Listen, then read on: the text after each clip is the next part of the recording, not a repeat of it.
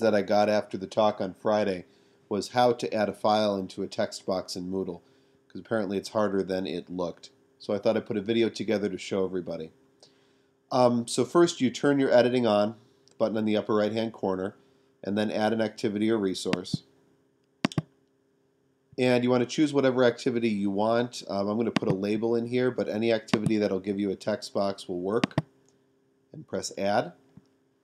And in the label text, or in whatever text box you're using, you type in the title for your file and highlight it.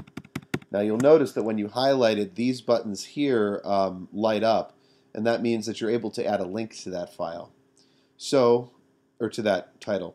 So you click on the link, and this box will appear. You can put in a URL, so you can link to a website here. But if you click on this button to the right of it, you can also link to any file that you have on your Moodle site. So go through your file picker and find whatever file you want, and press select.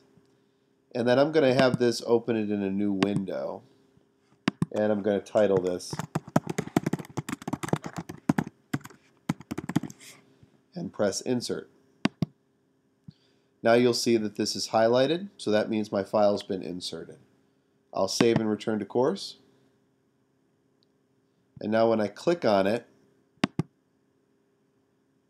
it will take me to the link to the file. So if you want to add a PDF for an assignment, or if you want to add a file for the guys to look at to give them some material to work with for an assignment or forum or something like that, that's the way to do it. So hopefully this is helpful.